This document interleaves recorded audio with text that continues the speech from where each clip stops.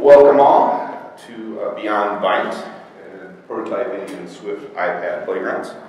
I'm Stephen Lipton. A little bit about me. I have several hats I wear, and some of you who've been to either getting donuts with me or went to the night event, you've probably heard my story already. But I really have three jobs that I do. First one is working for Scientific Device Laboratory. We are a medical microbiology, medical device company making all kinds of various inventions for different hospital laboratories and stuff. And I'm an IT director there. Besides that, I also have my own company called Make App Pie. And most of that is in publishing, and I've been busy publishing books on iOS development of various types of sundry things, a lot of it having to do with UI.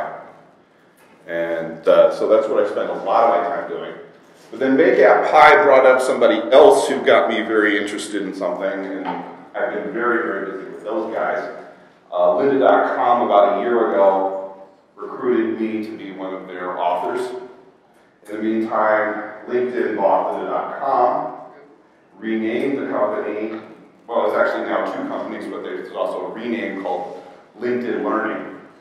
And I have since then been recruited even further than that, where I am one of a select number of people who are authors, mostly multiple vendors.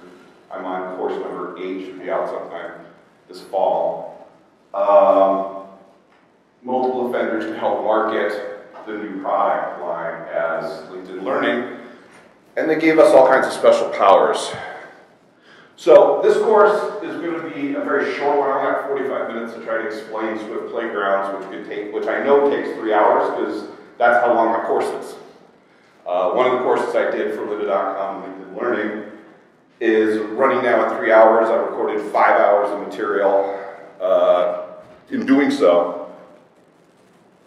So what I decided to do, that's the wrong link, but for this week, my course is free. It's outside the table. You'll find on Slack the correct link, which is actually bit.ly Swift Playgrounds with a small s. If you put the large s, you get somebody's Mashable column.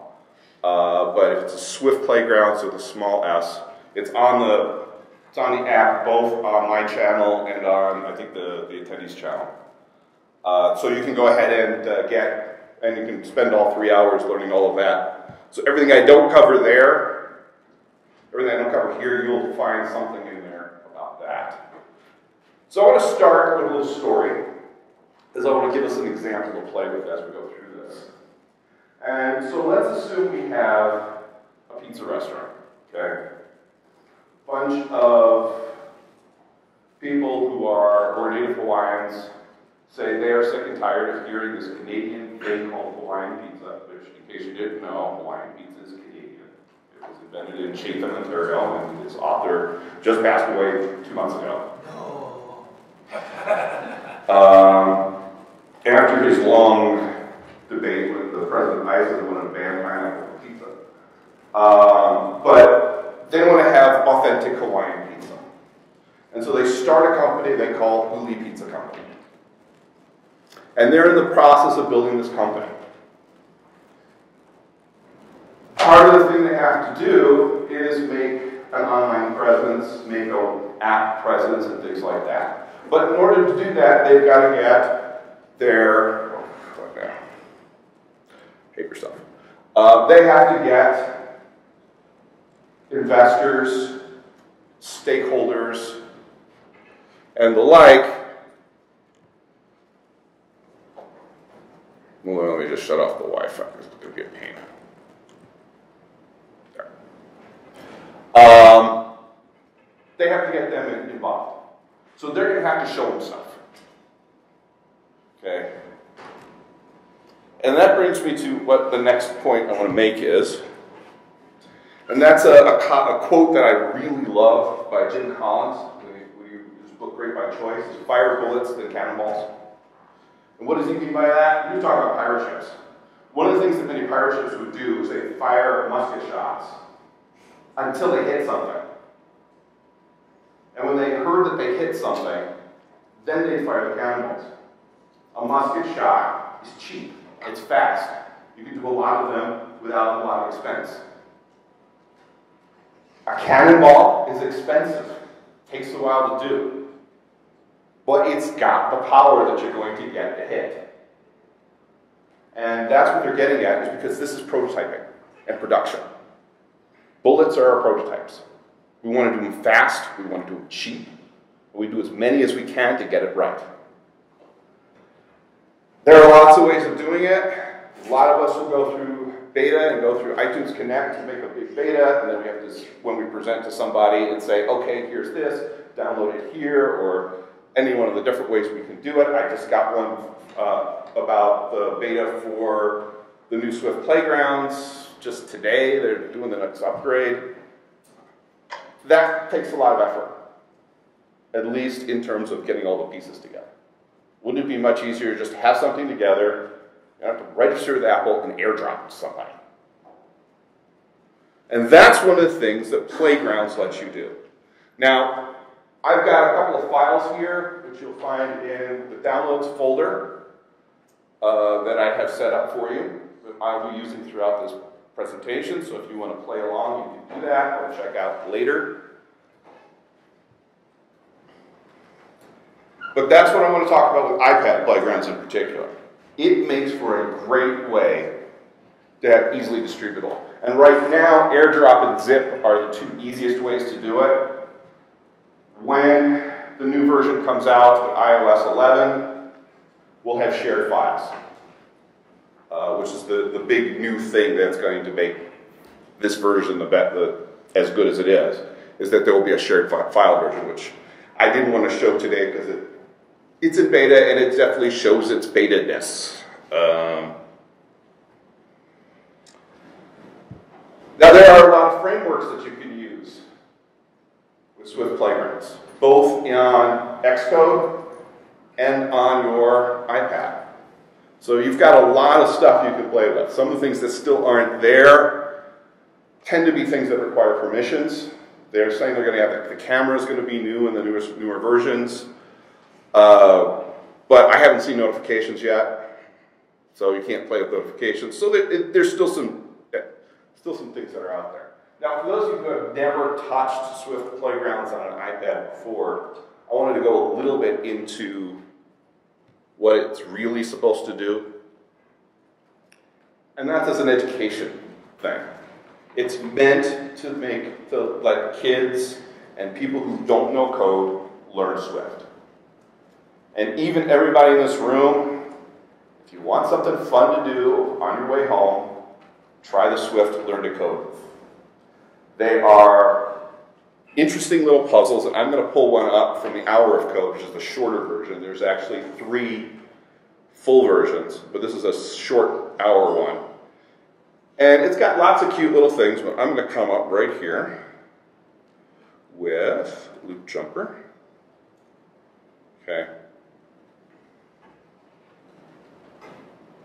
And what you get is on one side, which is your code page, you get a challenge.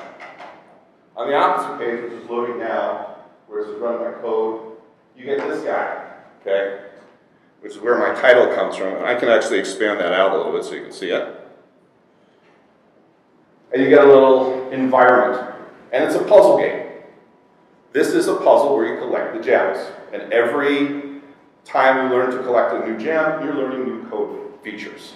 So it starts with the simplest thing of calling a function, and you then go into how to iterate. This is an iteration one on how to use a for loop, and so on and so forth. And you get to use those code, as you're learning, you're using those codes to make this work. This guy's name is Byte, which is where my title comes from, is getting beyond him. But we can go very quickly. You can see, as I move around here, move around the environment. This particular challenge is that we're going to, oh, he's already getting bored up.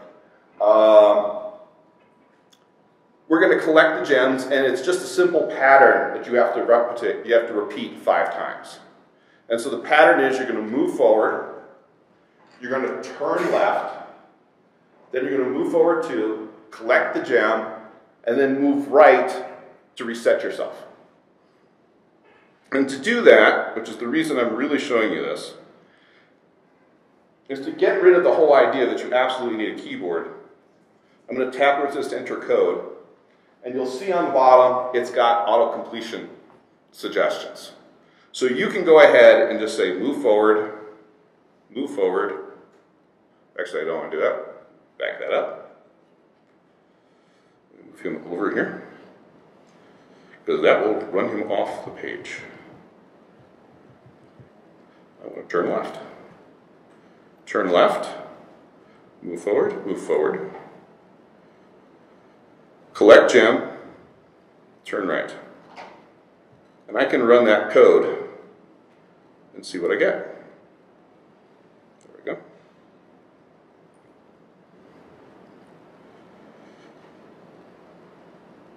And he's upset because he only got one of them. Okay? We'll do it one more time just for fun.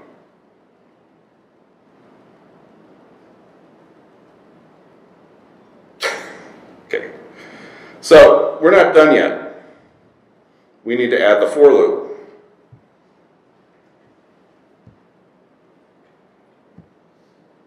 I get a for, it comes up with asking me the number.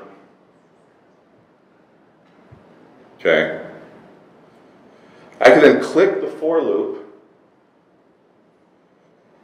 and if it's behaving itself today, drag it up to the top, drag my base down, and put the code in. And now when I run it, I get all the gems. And if I'm in a rush, I can run fastest and speed them up.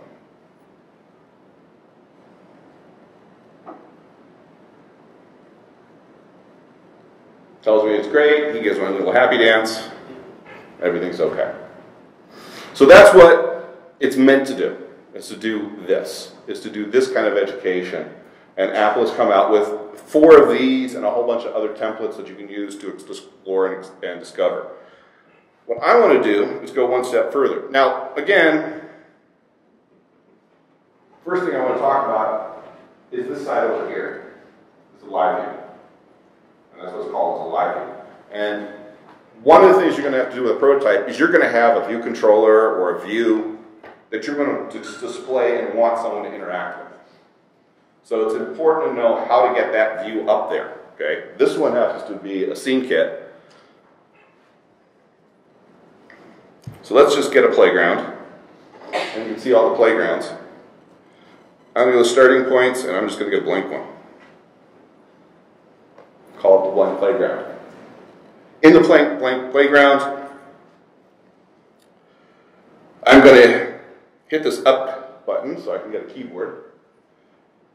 And I'm going to just put IM for import. And ask me for a module. I'll put UI. Suggest UI kit. There I go. IM, import. And here's the important one. The one you may not know about is playground support. So with those 2, you can do anything you want to do in UI kit on a liveView. There's a little plus at the upper right, which lets you get to a whole bunch of different commands that you may want to put in your program. I'm going to hit the class one and make a view controller.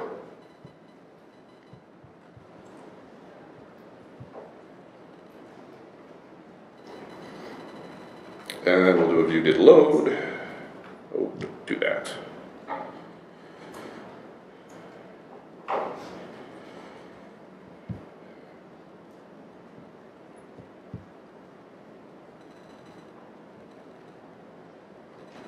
have no idea what I did. Okay, come on, where'd you go?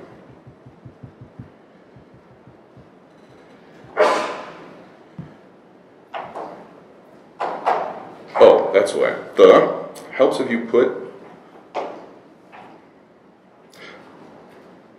Now, in this, which is one of the new things you'll start seeing in some of the keyboards, by the way, if you drag down on some of these keys, You don't have to shift anything. You can get a colon, and then I can put in UI view controller, which would help.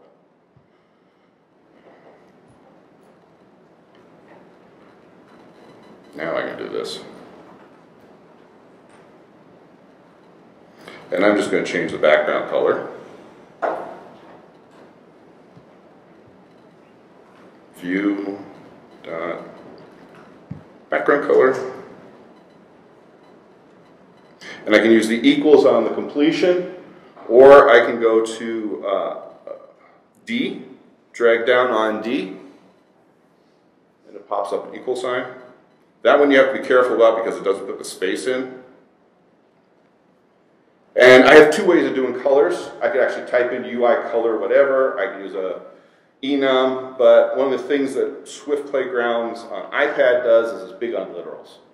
So there's a little square right on the left-hand side here that I hit, and that says, okay, what color do you want? I'll just pick a color. And just because I'm supposed to do it, let's put super. Did load. And now I have a view controller. Now with that view controller, I can assign it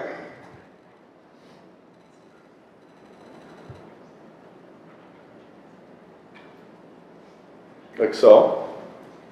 And notice what it does when you put a parentheses. It gives you all your initializers. So it's already going to auto-suggest all those for you, depending on what you're doing. And then all you're going to do is playground page, current, live view, oops,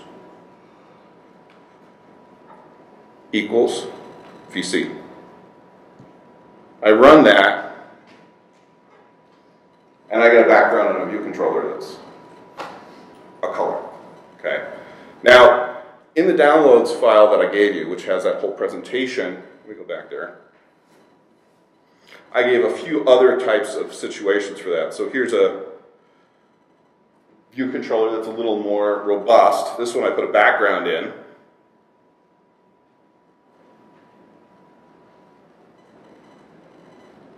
It's taking a minute to load the background, but and since we're pizza themed, I threw a pizza in here. Of course, I had to do this right before lunch, but with just a very short amount of code here, I included a pizza. You'll notice here I actually named it. I actually used a name. I didn't actually use a literal. One thing when you're doing prototypes, you're going to be moving things around, and the literals don't move very well. So one of the things I tend to do, although you can use literal, I'll point it out here, you can use literals if you go to that plus sign and hit the second thing, the second selection there, you'll get a set of source resources that are in this particular application. You can add to them by inserting from the photo library, taking your own photo, or from another file source. So if you had something, for example, on Dropbox that you wanted to take out, you can do that there too. And all that will be put into a folder I'm going to show you in a second.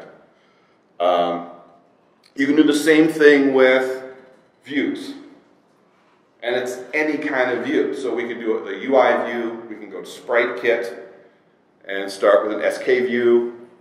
I'll just go for this one, may or may not work, we'll see, because of our Wi-Fi situation. But let me just pull up MapKit. And I did it in MapKit. And there I go, I have a nice picture of Cocoa Head. And I can switch it around here and get Honolulu. If it loads, there it goes. And all that's possible. So you can do any of those kinds of things very quickly. I mean, it's not a lot of code. I mean, that's it to get a picture. It's not a lot. And that means you can work fast. Which is the point, okay?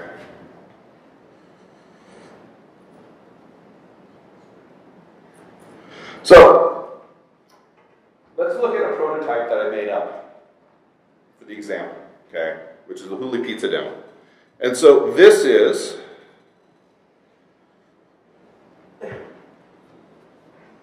Here's the code. This is a code that has this actually has two view controllers. I have a view controller. I'm going to run it. Let's see it. I have a view controller, and then I have a container view that I have a table view controller inside of. It comes up. There it goes. And what it does is it just tells you how much your pizza is. But that might be enough to say, okay, here's what our menu is going to look like, which may be enough to get them their thousands of dollars to open their restaurant. So I just have a banner. I have, which is the image view on the top. I have a label, and I have that container view with the table view controller. And that did not take me long to put together. I'm going to stop that and we'll go back in the code. Now you'll notice something about this code that I want to point out. I pre-prepped this code for a reason.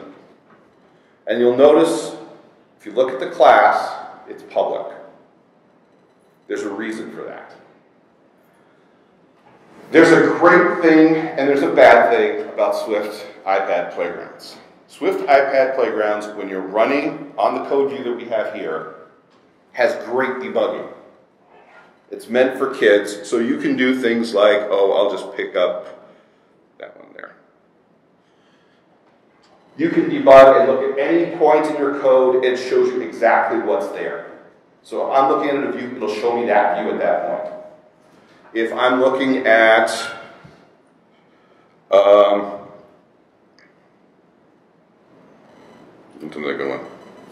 something that runs a couple times.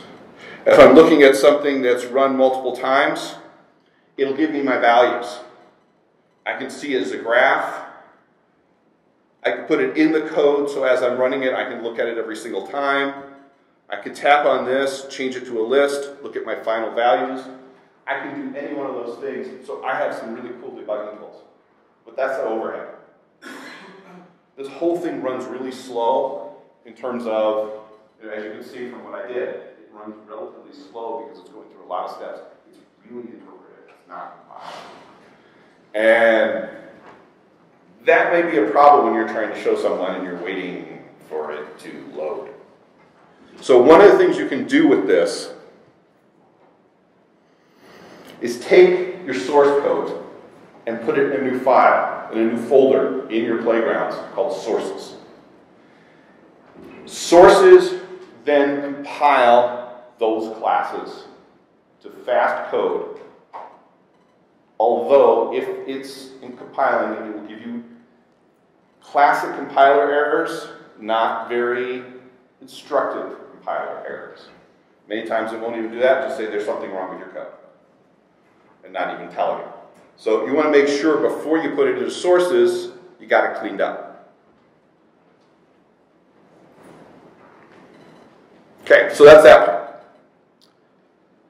What I did with the public bit here is those sources need to be public. And when you make a source public, you got to make several other things public. Anything that you're going to access in there needs to be public. So methods that you're going to be using need to be public. Properties you need to use are going to be public. And the important one that most people forget, anything overridden needs to be public. So, and this is the one that I always miss, is view did load. And it will yell at you if it doesn't. But that one, it actually does have a good habit of yelling at you. No, you're not supposed to do that.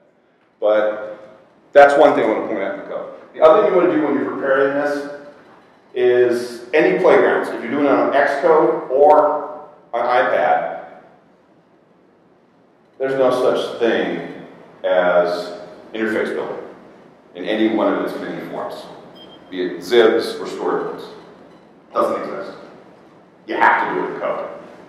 What makes it worse is that page is changing size on you dynamically as you do things.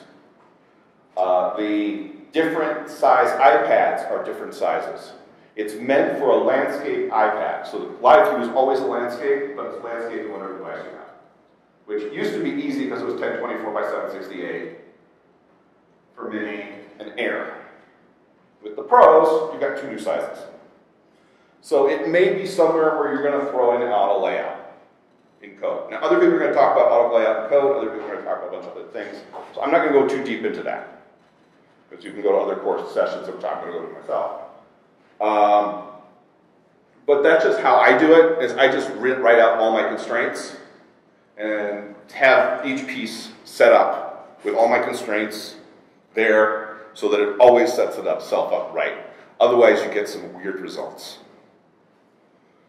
All right, with that said,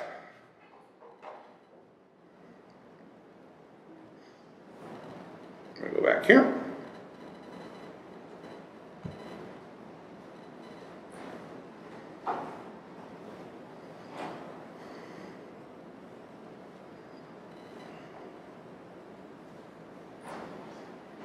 Where you're going with this is playground books.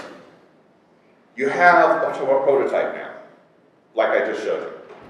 What you're going to do with that, which I'm not going to have the best amount of time to show you the whole story of it, but I'll give you the details here, is you're going to use Xcode or a Mac. And I tend to use sort of both, because I'm going to use it from the Finder with Xcode doing my editing for me, piece by piece. It works better, and I'll explain why in a minute. I'll author my playground book on the Mac. I'll send it to my iPad as a completed file. Okay?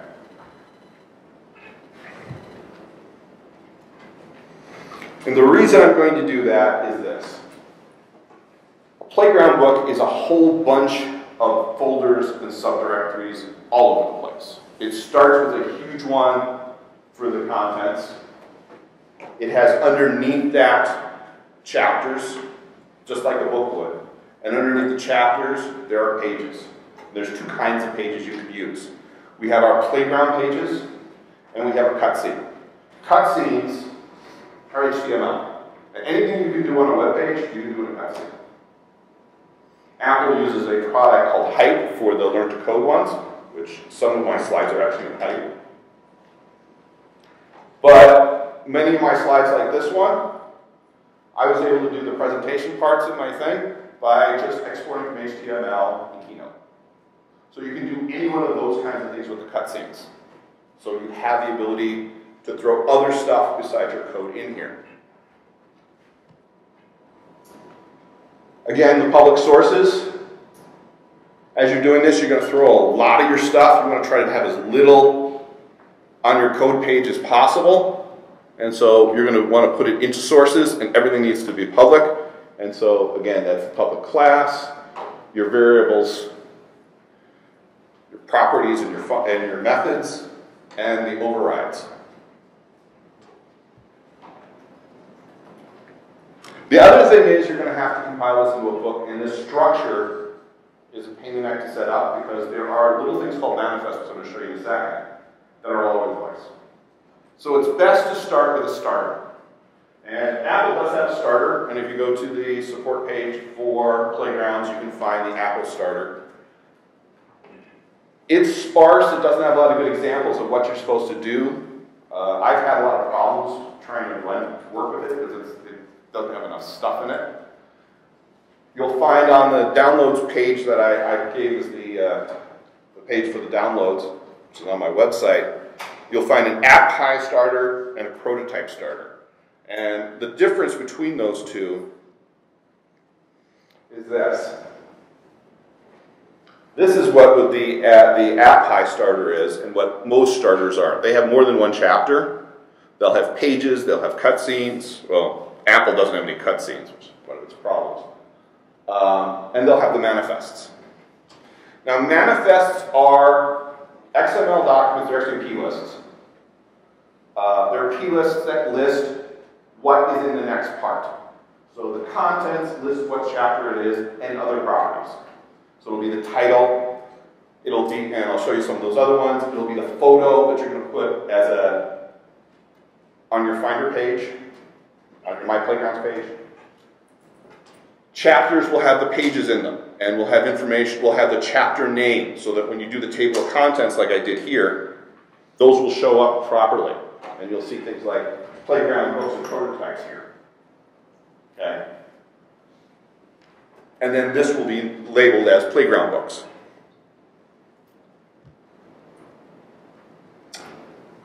For a prototype, we're only going to go one level. We're only going to have one chapter. We're only going to have one thing. So I compressed it so you don't have to get rid of everything else. So it's easy to just sort of more plop things into place as you can do it, and you don't have to make more chapters. One of the problems, and this is where I said well, there may be a problem sometimes with Xcode doing this, and why I like doing it on the Mac, is the Xcode has a hard time making and changing folders compared to Finder. If I'm in Finder, it's very easy to do it, and I'll show you that in just a second. And I find that I keep myself more organized if I'm using Finder. Here's one more piece of the puzzle, which is a file called liveView.swift. Besides your contents, which will be, you'll have a contents.swift, which is your code that you're going to run. But you're going to have another one called liveView.swift. You could sort of think of this as your view-did load of your book. It's the thing that runs first. Very often it's meant to initiate the playground and the live view before you're doing anything else. There's a whole way of dealing with this where you can do interactions, which is what they did with the lessons, so that they start up the scene, but you're going to interact with it. That is far beyond what we can talk about today, and that's one of the few things that Apple actually made some really good documentation on. So I'll just say you can build their documentation on it. We'll talk a little bit about the manifests themselves, some of the good places to watch when you're looking at these manifests.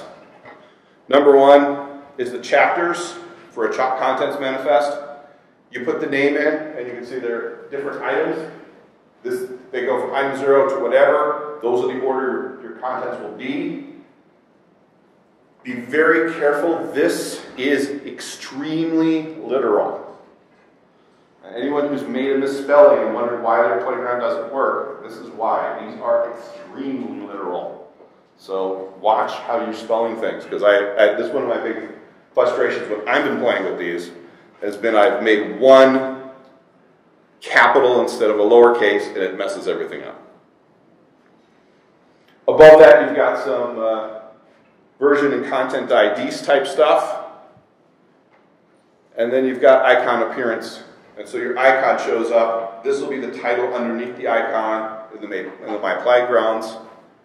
And it also has something called an image reference. So you can put in your resources on the top level of this an image, and that image will show up like it did to learn the code. And you saw the ocean with the pizza on some of mine. It'll show that image. So it looks a lot more professional than just having a little bit of code sitting out here or a little Swift on there. Chapter manifest is very simple. It's pretty much the name of the chapter and the pages in the chapter. So I don't need to really go into that one too much. Page manifests have a few more things that you're going to have to watch. Version and name. Same kind of deal as what we talked about. Now there's no more pages, but there's a bunch of properties that you should watch for in here. Okay. Number one is the live view mode. Do you want it visible or don't? Sometimes you're going to want to have text across the whole thing. You may want to show code across the whole thing. If you put hidden by default here, you don't have that live view sitting out there. You have all the page for text. Okay. Live view edge to edge, you'll notice that sometimes we have a border, sometimes you don't. So the blue square I had before had a border. The actual demo didn't.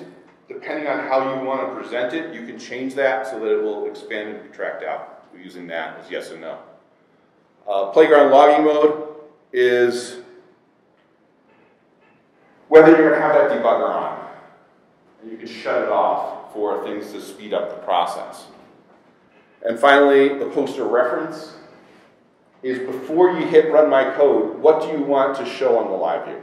You can actually put an image on there. Okay.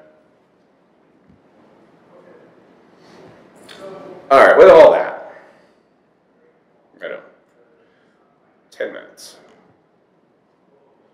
Let me close this up.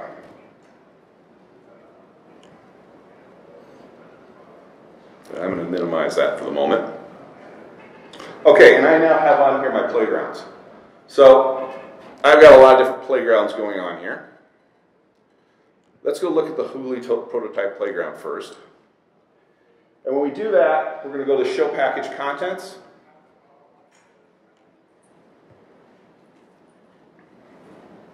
Yeah, let's do this so you can see what we got here. And we've got several different files and folders. And let me get a little bigger so you can see it. Oh, that's as far as it goes.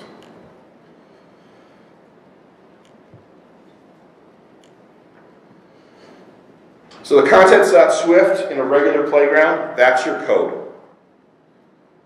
This one has got some workspace and some other files. And I'll explain those in a minute. Because I want to talk about resources and sources. That's where your code can be. And so resources has all my images. Sources, which don't have any here, would be those source codes that I would put in, and I put a whole class or whatever in. Now, once I have this open, I'd probably open up another one, and I'd open up my starter, or copy my starter.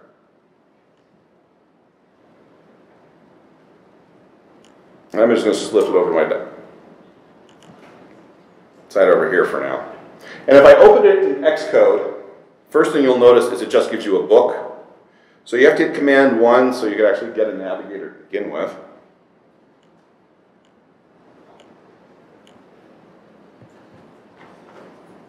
And for an AppPy starter, you can see I put contents and different kinds of things like that right here. And you would just have to drop them in. But let's open up a playground chapter. And that's got a manifest with the pages in it. And in the pages, you have your different scenes.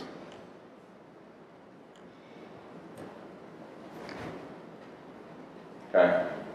So I can go into the, let's go to the number 2 playground page here. I can double click on that, or click on that, and I can get my code. So there's my code. I can write my code, put it together.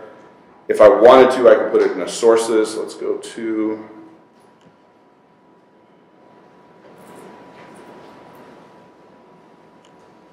this one.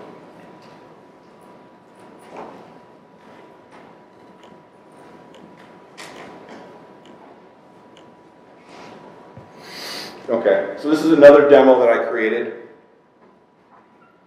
It's actually a demo that it's going to be in the course.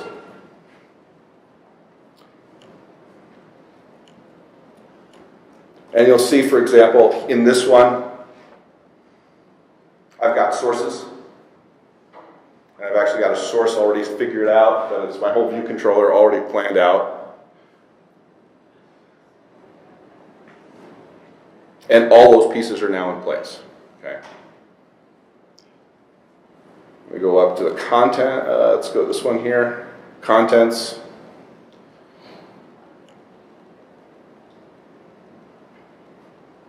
You can see all the different pieces in place. Okay. So you can go back here. Be ready to run your thing. You've gone through this process. You've dragged and dropped everything in. You've renamed in the contents, in the chapters, in the pages, the names of your files for all these different chapters and things. You put all those different things into the manifests. And when you do that, you now have a copy. Generally, I'll want to copy that into the Playgrounds folder in iCloud. And that will load it onto your iPad from your desktop. Because then it'll save it over. And you'll get little red arrows when there's this. Let me just give you an example.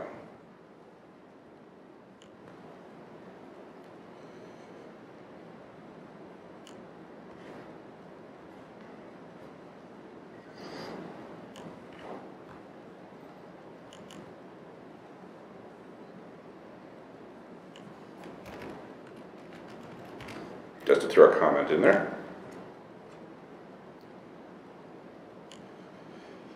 And what will happen once it saves the comment is you'll get a little red arrow here saying it's updated. Some of them will say, oh, this is a new file, I've never seen this before, and you get the little cloud with a donut, for the donut copy, for example. And you go ahead and click that, you'll see it download, and now you have your code. And then you can go ahead and run it. So, for example, I can run the Beyond My Byte one. One thing you may want to do is here I'm starting at the middle point. You may want to reset. Thing about books that I want to end on, or two things I want to end on books. Number one, again, AirDrop and zip files are the best right now. With iOS 11 and version 2 of Swift Playgrounds for iPad, we'll have sharing of files in iCloud. But when you do that, before you do is a very important step you may want to try to remember. And that's, if you messed with the file, played with it a little, it doesn't change your code. It saves it in a separate log file. And so as I'm changing code in here, it's not saving it on that page like it does in a playground. Instead, it saves it in this log file, and then it makes those modifications as it goes. And because of that, before you send it out to anybody, hit Edit, click the file, and hit the Reset button next to the garbage can. It'll ask you Reset Document, and that clears any of that junk out. And then when you're ready for that, you can, for example, select a document, and I'll just do this one. A little off. Okay, let's move it over. Let me show you again. So, edit. Wrong button. Check what you're going to do. Hit the reset button. It asks you to reset. That clears out all that junk.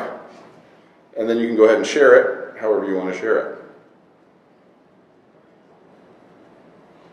So I can hit share, or click this, share, however you want to do it. And then it's back to however you do it. And so you can do all those different things. Again, you can use all the different ways. It says you can use other ones. I have never gotten Google Drive to work. Google Drive has a real problem with e-lists. If it was ever tried to save it in Google Drive, it starts thinking it's an XML file and renames it XML. So I don't trust Google Drive with this. I've not gotten it to work with Dropbox yet, but that would be ways of sharing it. But generally what I'll do is I'll make it a zip file, and I can share any one of those in a zip file, and then that person has to put it on the desktop and change it, or I'll just AirDrop it. But it's a lot simpler than having to set up a beta with test drive. So that is what I wanted to talk about. And you can get a hold of me. I'll be here around to talk if you need anything. I think we are just about out of time. But I think one question. Say you were hosting this, like maybe you put together a playground for a presentation, playground for you want to download it directly onto their iPad instead of zipping it is not quite. No, what's the best option there? At the moment, until September. It's the one caveat to this is it's like a big showstopper. It's a big showstopper. And I'll be the first one to admit it. Right now, AirDrop's about the best you got. I have played with it, and it's working okay. It does a very good job. It's actually sort of like forking it. I'd be nice if they actually went as far as going to GitHub and being shared with GitHub. But it looks like Liz will say, do you want a copy of this, or do you want the original? And it'll actually do those kinds of things. I don't have it here. It's on my other iPad. That, because it's Swift 4, some of my code doesn't work, and I'd have to rewrite the whole code for that. Do you know if they have any plans to point it, like, on your playground, have a feed that's on the GitHub?